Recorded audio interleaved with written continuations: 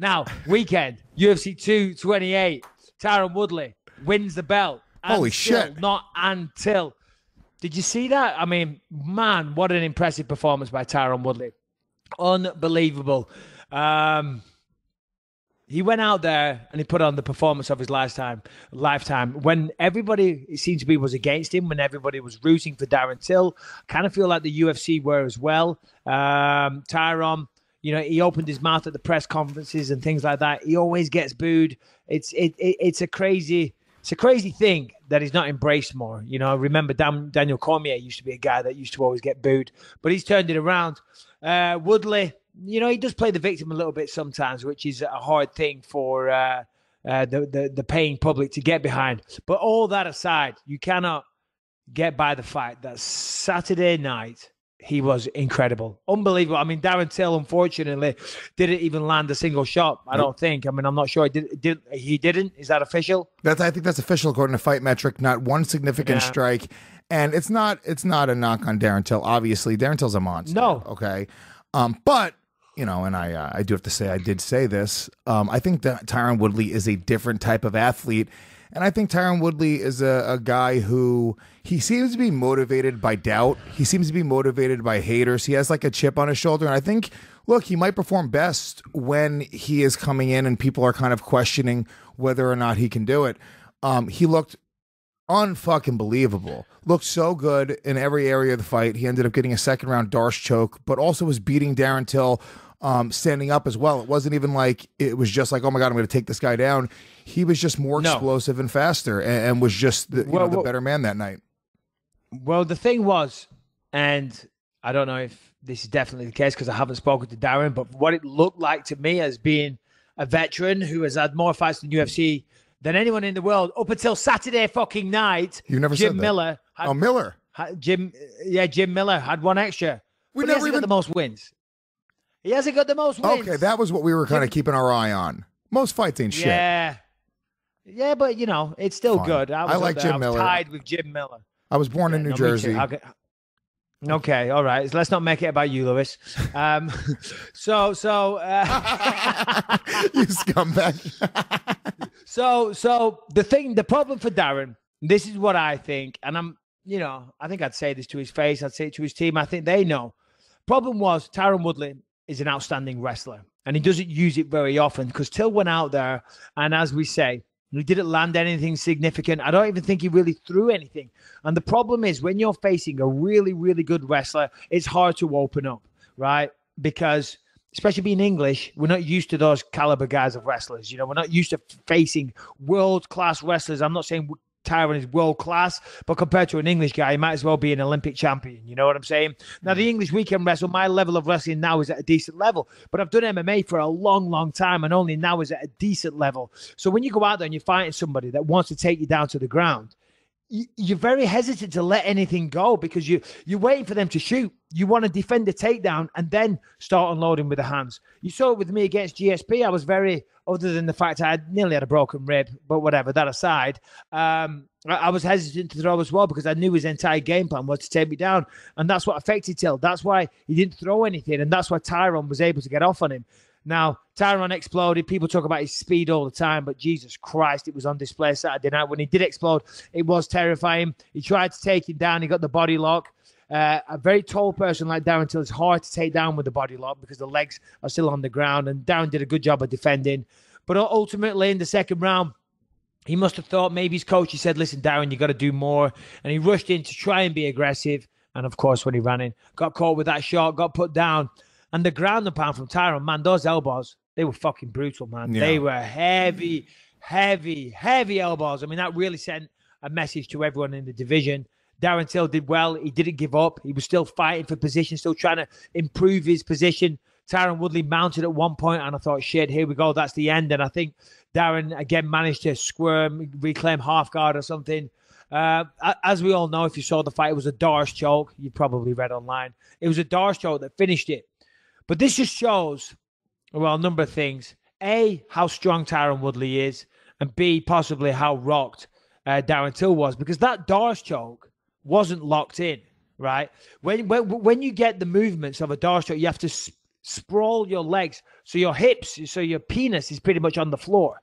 You lower your weight and straighten your body out. Tyron was still kind of crunched up on his knees, right? But he just squeezed like a motherfucker. Hold on. Tyron's penis was probably on the floor. Oh, Jesus Christ. Come on, a guy like me or you, I don't know, but it's Tyron we're talking about. Continue. Sorry. Keep it serious. Yeah, no, for sure. No, you're right. Shame. I used my weekend productively. I was out buying fucking shame bells. You really did. Here's what's funny. Michael Bisping legitimately went to a store, saw a bell, and said, that's it. That's the one. No. Do you know what the thing is? And what? Realistically, it's taking over the world. Fucking Amazon, man. I don't leave my house for anything these days. Amazon covers everything. Hold on. We'll get into that in a minute. It's an interesting discussion of debate or topic, whatever. Tyron Woodley taps him out, gets his black belt. Unreal. Commiserations, Darren Till. He's only 25 years old, 25, 26. He'll be back. You know, I mean, Tyron Woodley is a special athlete. I mean, you said it. He's kind of like the modern day GSP, which I agree with. Well-rounded, hard hitter, explosive, powerful, experienced, clever, tough fucking opponent, man, to beat. So no shame to Darren there. It was a big moment. Yeah, he didn't come off, but he's still young. He'll learn from this. I mean, I was 15-0. I lost, and you make changes, you come back better. Is there a little part of you, and you're, you know, I don't know if you, maybe I should ask you this off air, because I don't know if you can even admit this, but is there a little part of you that's like, good, I'm still the only motherfucker from the UK to hold the title? No, come on. I mean, listen, I always wanted to be the first ever champion from the UK, always. And I achieved that, you know, and will there be another one after me? Of course there will. You can't sit here and wish that everybody loses because I want to be the only champion, you know? No, I want mixed martial arts to prosper in the UK. It's still a growing sport there and more champions is needed. Dude, I'm opening 110 fucking UFC gyms. I need people to live and breathe UFC gym and they need to know about UFC. So therefore we need guys like Darren Till to win. No, it was a shame for Darren, and that is a really good point, though. That's not like a lost point about, like, you know, you do have a vested interest in UK mixed martial arts growing and expanding. It's really true. It's like from a business perspective, you know, think about what you did when you won the Ultimate Fighter. I mean, I'm sure, I don't know what the landscape looked like before in the UK, but I'm sure it legitimately changed the amount of gyms that were out there, the amount of people that were training. I mean, when you retired, we got a lot of letters to the show specifically talking about what, you know, you did for them in terms of inspiration. But yeah, there's something about that. And I think that's also why the UFC, it's not that they wanted Tyron to lose. It's that they really want to go into those markets and they know how valuable it is to have guys that are champions from these different parts of the world and what it does for the visibility on the sport in those parts of the world. Yeah, absolutely. They need someone. I mean, Darren's done a great job of picking up where I left off, if you will. You know, and having another champion from the UK would have been awesome. You know, as I said, he's still only young. It'll probably happen again. But amazing job, Tyron Woodley. You know, I mean, he looked like he walked in there with the world of pressure on his back. You know, he wasn't smiling. He looked very tense. And I was kind of, you know, I know Tyron. He's a good guy. We kind of bust each other's balls a little bit, but he's a great guy. I messaged him this morning trying to get him on the podcast, and he never responded. So our relationship just took us, you know, as a turn south. Tyron, you got to respond to my messages, brother. Come on. But, yeah, it's a shame. It's a shame for Dan, but he'll be back. Dude, what happened with Snoop Dogg, Harrington? You sent me. I didn't see actual Snoop Dogg's commentary. Have you seen it? Well, pull it up on the screen. Actually, I just saw what Darren Till tweeted back. I guess. Well, listen. I mean, I'm a fan of the Snoop Deal Double G. I mean, I was a big fan. Yeah, who doesn't love a bit of Snoop Dogg? Do you know what I mean? What was it called? The Dog Pound. That's one of my favorite albums from 1993. I remember rapping that shit at high school. My mom, I used to play a lot of rap music at home. My mom used to call it devil music. Get that devil music off in my house now. She's Irish. Yeah. So a big fan of Snoop. And I remember meeting him backstage at UFC 114 when Rashad fought Rampage. I was the co-main event, and I walked backstage. He was there. We shared a little fist bump. I was like, oh, fuck, cool. Snoop Dogg. For shizzle. Manizzle. Oh, this is now. Well, this is Well, this is the video of Snoop Dogg doing his own commentary, if you will, of Tyron Woodley ground and the pound. gorilla that ran up on King Kong, Tyron Woodley. Beat his ass. Fuck Donald Trump. Fuck Donald Trump. Beat his motherfucking ass. Fuck Donald Trump, nigga. Beat his ass. For all the niggas out there, cuz. Whoop this motherfucker. Whoop his motherfucking ass. Beat his motherfucker, cuz. Now, is this officially from the UFC stream Trump, that he does commentary for? No. All right, kill this. We got it. Kill this. So there's a few things that need to be pointed out. Number one, Tyron Woodley is not fighting Donald Trump. I don't know if you know this. Number one, Tyron Woodley is not fighting Colby Covington there. So unfortunately, I think Snoop Dogg is a little confused. He thought it was Colby. Darren Till is Colby Covington. Well, hey, or he got his wires I'm sure crossed. to black guys, all those white guys look alike. You know what I mean? It's true. all those white guys look alike. All you white guys, you guys got an extra bone in your leg or something that makes you guys excel in college and fucking. I don't know. No, look, I think that he got his wires crossed. He probably heard some of the story and what doesn't really pay that much attention because he's fucking Snoop and doesn't have to. So he's a casual fan. And he just heard at one point that this guy that had a beef with, Tyron Woodley, took a picture with Trump, and he just didn't fucking know the story, right? No, he had no idea. So then he started getting all passionate about it and getting really into it, which is just kind of funny in general. I watched fights with, watching it with a casual fan, but like from the hood. My friend Yamanika came and watched the fights one time at a comedy club, and she's like a hilarious comedian. A big black woman, very loud, very dude, fucking such a funny chick.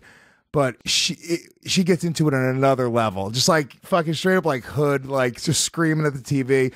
So Snoop, he got caught off guard there. But Darren Till took issue with it and tweeted, "Shit happens. Well done, T. Woodley. You will see me very soon, or you will all see me very soon." And then at Snoop Dogg, "You're a fucking bitch. Fuck you." So fair enough. Fair enough. If you see someone cheering your opponent on so vigorously like that, you do say fuck you. That's fair enough. Fair enough for Darren. I mean, I don't blame Snoop. I don't know if Snoop and Tyron are friends. They've probably met each other. I think they have actually up at Unbreakable Performance, a gym here in LA. Yeah, so what? No big deal. No big deal. He's supporting one of his friends. Of course, Darren's going to be a bit pissed off. But Tyron Woodley... Well, Darren shouldn't have even taken offense to it because it was obviously he didn't fucking know who he was even. So do we think we're going to see Covington and Woodley? Because Woodley's not keen on that fight. I think they should definitely do it. Of course, I think Covington, as much as a fucking idiot he is, and he is an idiot of epic proportions, he's an absolute douchebag. But you can't deny that the guy was the interim champion. Who did he beat for? He beat Dos Anjos, in a legit fight for the interim belt. So therefore, that's the next logical matchup. And I think, given the whole, there's kind of a political side to it now with him being a Trump supporter and guys like Snoop Dogg coming out and cheering fuck Trump and all the rest of it. I don't know. It'd be an interesting lead up to that fight. All right, let's take a quick moment to hear from Performer Sleep. This is a bed that I sleep on. They sent me one recently, I got to say. Outstanding. Very much do enjoy this mattress. Of course, we're going to say that. But this thing is so convenient. It arrives in a box. You pull it out of the box. Boom. There you go. An amazing bed with copper cool technology. I don't know if you know much about that. But, Lewis, tell the people what copper cool technology does. So basically, it's a combination of gel particles and microscopic copper particles infused throughout the entire foam. It creates a cooler night. Copper, if they use it for healing a lot, you'll see this at if you go to a drugstore, there's copper braces and things, and it draws heat out of the body and keeps you nice and cool, which apparently helps for things like muscle recovery. Great if you got a bad back. Great if you're an athlete. If you got bad knees like Michael Bisping, who's complained a million times on the show, your entire bed has copper infused throughout it. It's a natural heat conductor. The copper particles in the foam transfer heat away from the body, and they give you more of a comfortable, cooler night's sleep. Imagine being able to turn your pillow over and over again all throughout the night, just happening over and over again. So, and everybody wants the cool side of the pillow. Everybody wants that. If you don't want the cool side of the pillow, you're a weirdo. Yeah, My turn wife it off definitely right now. doesn't. But what you can do, if you want one of these amazing beds, and bearing in mind, the bed is, you know, it's essential. You need a good mattress, and these are fantastic mattresses, as I say. I thoroughly recommend them. Performance Sleep are offering free shipping straight from the manufacturer to your front door. What does that do? It cuts out the middleman. So there's no retail markup, and it makes it a hassle-free experience. We also offer a 100-night in-home risk-free trial. This allows you to test out the mattress, see if you like it. If you don't like it, send it back. They don't care. We don't care. You know why? Because we know you're going to like it. So here's what you do. You go to performasleep.com, performasleep.com, PERFORM, performasleep.com. Use the promo code BELIEVE. We're going to give you $150 off any size mattress. Promo code BELIEVE, performasleep.com, $150 off any mattress you want. Trust me, this bed is comfortable. It's awesome. It helps me sleep well. And the copper fuse technology really helps draw natural heat away from my body. All right, let's get back into it.